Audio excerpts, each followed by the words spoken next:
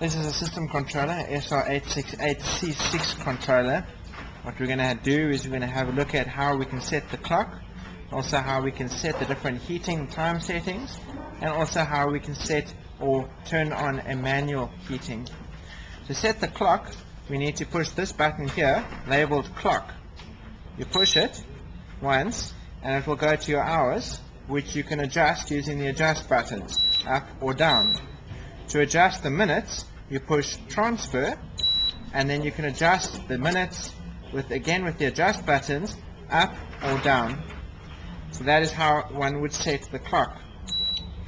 Now, for us to set the heating times, which will enable the element to turn on, one needs to push the heating button.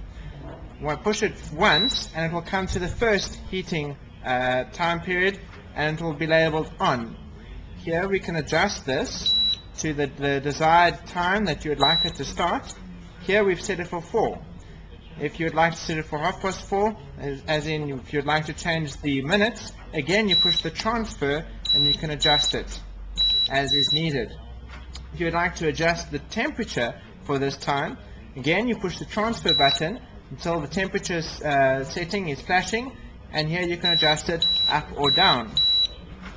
Now, to go to the time setting on the on position, you push heating again and it will go to off. So now we're setting the time for 8. We've set it for 8 and off. We just transfer to till the hour is flashing, and then we can adjust it from to 7 or to 8. Again, minutes, we adjust up or down, and again temperature, we adjust up or down. There are 3 time settings that we can adjust. This is just the first one. The other 2 time settings we would get to by pushing the heating button.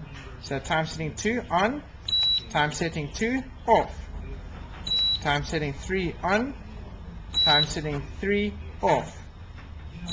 And then we're back to the main menu. If now we would like to set the manual heating, then all we need to do is push the heating button and hold it in for 3 seconds.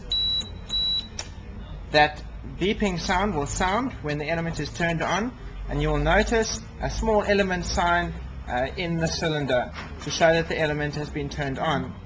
To turn it off again, you push the heating button once.